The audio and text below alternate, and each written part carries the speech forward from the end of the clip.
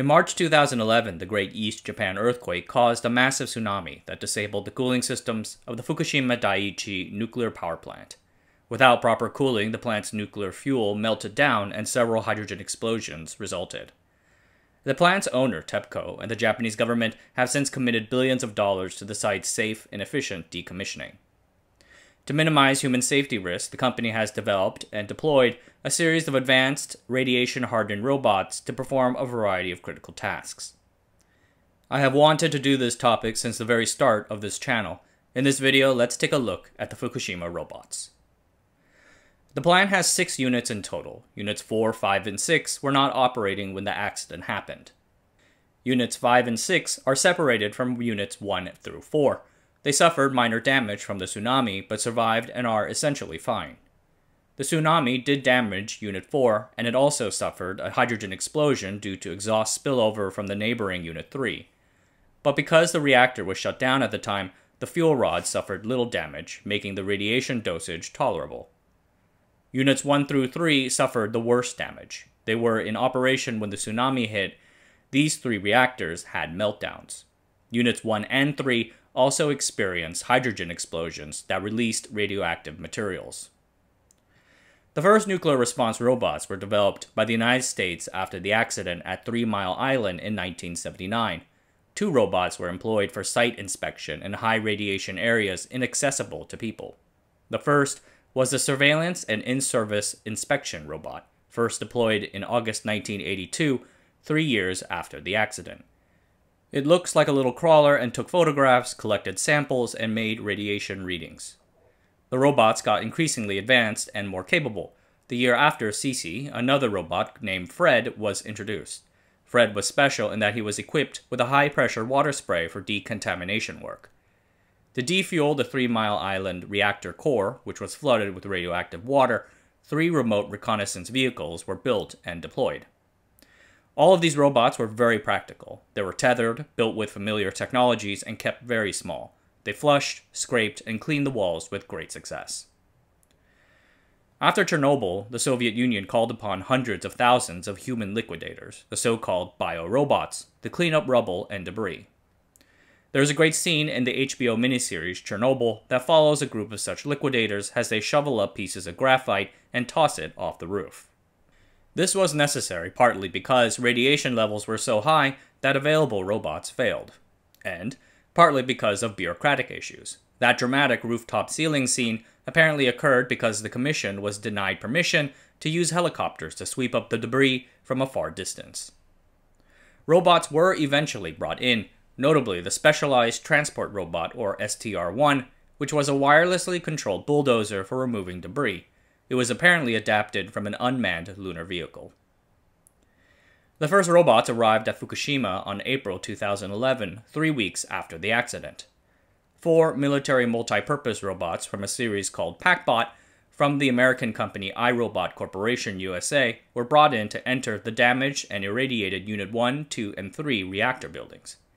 PACBot was first used in 2000 in Iraq and Afghanistan for detecting and defusing improvised explosive devices. Small and lightweight, it weighs about 30 kilograms and looks like a pair of metal extension arms on a tread.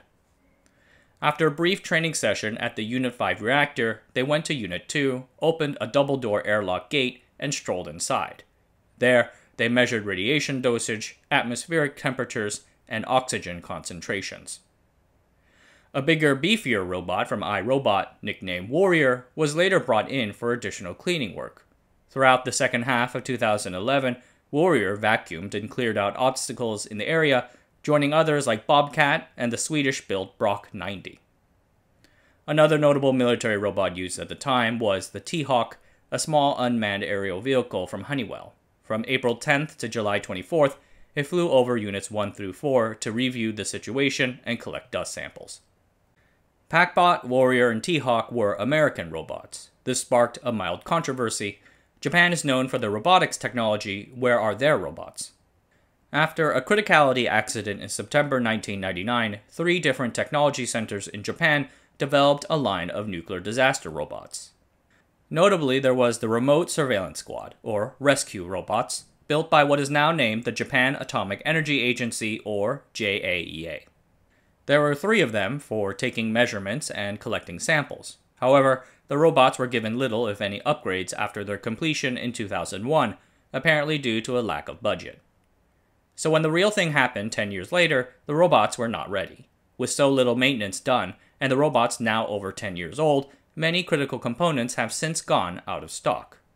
Worse yet, there were no trained operators. The original manufacturer was unable to help because the original engineer left the project.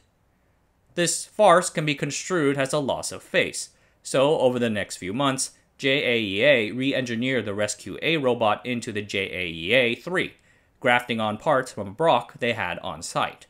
After a series of trials, it finally started its missions on September 2011, but by then, another Japanese robot had stolen its thunder.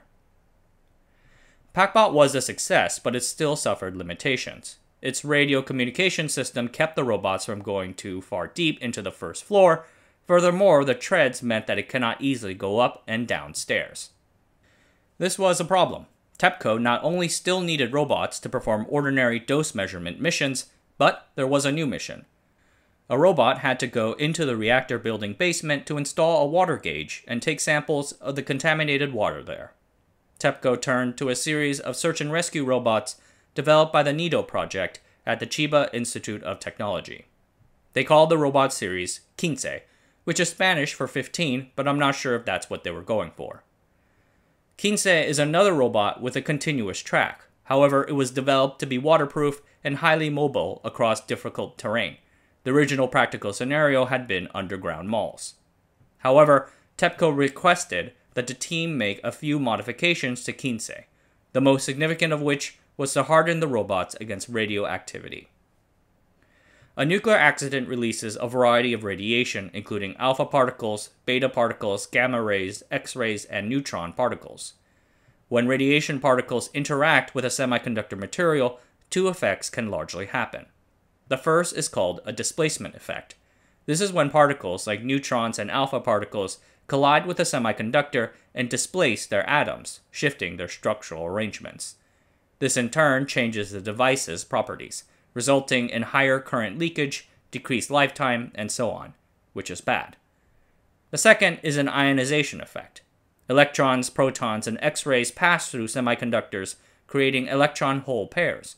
This can cause permanent glitches and abruptly weird behavior, which I also think is bad. One of these 2 can happen, or both. A single event can disable the whole thing, or their effects can accumulate over time, eventually bringing the whole thing down. This damage happens on multiple levels: device, circuit, and system. So radiation hardening needs to be performed on all of these levels as well. Misleadingly, the device term here refers to things like a transistor. To rad hard a device, you can change the transistor layout, add insulating substrates like with the silicon on insulator fab approach, or make the device bigger. Bigger gate sizes have higher current capacities. Circuits are made up of multiple devices. Radiation hardening here includes duplicating critical circuits or adding other circuits that monitor the main circuit in case of damage. Circuit and device level protections are generally hardware based only. With system level designs, we can introduce the benefits of software. In addition to obvious things like adding radiation armor and redundancies, we can introduce preventive scrubbing algorithms that scrub errors. 15 was made from conventional electronics, so the team had no idea how resistant to radiation it actually was. If the resistance was low, then a 2 cm thick lead plate would have to be added. This added weight potentially threatened the robot's mission. Subsequent gamma ray testing on 15's components, including its 180 nanometer CPU, motherboard, and motor driver boards, found that the robot's essential components can survive a dose of about 200 grays, or 20,000 rads. Initial measurements during the Fukushima disaster response measured about 100 grays, so the team decided that 15 could work for over 100 hours and risk just about a 10% chance of failure. The team did a few more modifications, and in June 2011, the new 15 entered the reactor buildings. In October 2011, after 5 successful missions, a broken communications link whilst on the 3rd floor forced the team to abandon the robot. 15 2 and 3 were redesigned to fix this flaw and deployed February 2012. After the immediate emergency, the Japanese government's next goals are to gradually decommission the plant and rebuild its surrounding area. This is a multi-step process, overseen by both TEPCO and the International Research Institute for Nuclear Decommissioning, or IRID. First, you have to do some cleanup. The accident's hydrogen explosion scattered rubble across the site. This has to be removed. For this task, Hitachi developed a heavy-duty robot called Astako Sora. It goes around and puts rubble into a recycling bin using its two heavy-duty arms. Other cleaner robots include Raccoon and Arounder, which are smaller cleaner bots that sprays down the ground around Reactor Unit 2 or anything else with a high-pressure water jet or dry ice. And Meister, a heavy-duty robot that can drill for samples or vacuum up particles. Second, each of the units have a spent fuel assembly for storing fuel that is no longer useful for energy generation. These have to be removed. In December 2014, TEPCO announced that they had successfully removed the 1,535 spent fuel rods from the damaged Unit 4 reactor pool. The rods were placed in a cooling pool in Unit 6. In 2019, TEPCO started removing the 566 spent fuel rods from Unit 3. This took about 2 years, and in February 2021, they announced that this was completed. TEPCO will next start working on removing the spent fuel rods for Units 1 and 2. This is scheduled to start sometime in 2023 or beyond. That was the spent and unused fuel. Now what about the fuel that had actually been in the reactors? In Units 1 through 3, the fuel was known to have melted down. It burned through its original location in the reactor pressure vessel, as well as the concrete pedestal it sits on. Eventually, it reached the primary containment vessel, or PCV, before emergency efforts pumped in water to cool it. Then it resolidified to become nuclear fuel debris, officially named corium. This has to be inspected and eventually removed. Due to each of the 3 reactors' unique circumstances, IRID used different robots to investigate the state of the melted fuel. Unit 1's nuclear reactor PCV is flooded to a depth of 2 meters. There is likely corium at its bottom. Back in 2012, TEPCO and the team punched a small hole into the PCV to run through a wired camera and run various water tests. Later in 2014, IRID developed a morphing robot, which was designed to first squeeze through the 100mm wide hole, after which then it would twist and transform into a U shape to travel around a lead plate inserted in front of the hole for radiation shielding. The first P-morph, as it was called, hit upon an unexpected obstacle as it made its way around the outside of the pedestal and the team had to leave it there. But improvements were soon made and the mission was completed. The next step would be to build a robot to start collecting the pebble-like nuclear fuel debris scattered inside the pedestal. Unit 2 suffered a meltdown, but there was no hydrogen explosion. For that reason, the building structure remains intact and is in better working condition than Units 1 and 3. To inspect the damage, TEPCO produced a robot called the Scorpion. Like the aforementioned P-morph robot, it can crawl through a small hole and then reconfigure itself like a scorpion for better mobility thereafter.